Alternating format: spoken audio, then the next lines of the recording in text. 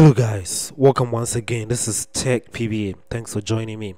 In this video, I'm going to take you through how to use the Truecaller application on your iPhone to identify unknown numbers on your phone. I will also take you through the Truecaller Web version, where you get to use the web version to identify unknown numbers on your phone.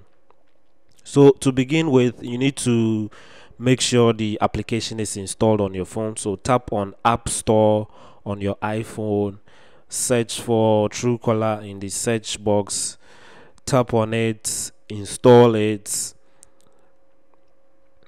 and then after installation you want to tap on the application to open it. And then the first time you open the application, you need to set up a profile where you would need to enter your mobile phone number, your email address, and then other names, including a name you want other people to identify you with, your contact number. So in this particular phone, I set up my profile with with a name I want people to identify me with, my contact number. So that is Truecaller for you in a nutshell. So when you have your profile set up and done, you can always enjoy using it. So but you need to make a few changes on your phone to make sure the application works for you. So go into settings, scroll up till you get to the very bottom, and then tap on apps, scroll up again, and then tap on the phone app,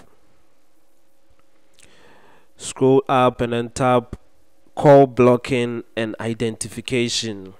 And then over here you want to make sure to turn on the 5 radio buttons you have there, and this would enable the application to work very well for you to identify those unknown numbers on your phone. So you can manually enter a phone number into the search box in the Truecaller application, just as I am doing, and then tap the search on Truecaller. You'll most likely get these advertisements, so tap the close button on the top left to close that, and then you will get your results. This is the name attached to the particular phone number I searched in the Truecaller application. You can as well go into your phone app and then copy a contact or a number, an unknown number, tap and hold on it, select the copy option, open the Truecaller application, and then paste it in the search box of the Truecaller application. Tap the search on Truecaller to search for the contact, the name of the person, or the name attached to that particular phone number. And in this case, that is the person, the name or the person attached to that particular number. So you can also use Truecaller on the web by opening a browser. In this case, I'm using Safari.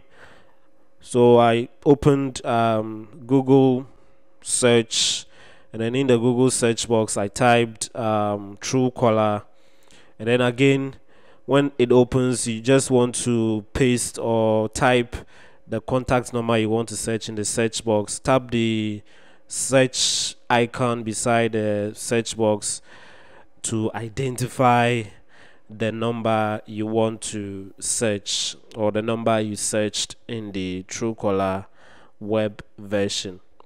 But I need to mention that when you set up or when you use the Truecaller web version, just like the application, just as setting up a profile in the application on the phone, the web version also requires for you to log in or sign in with an email account, an email address. It can be a Gmail account, it can be your Apple ID. So you would need to sign in with something like that for the application or for the web version to also work for you. And then there's a limit to the number of contacts or numbers you can search on the Truecaller application or the web version.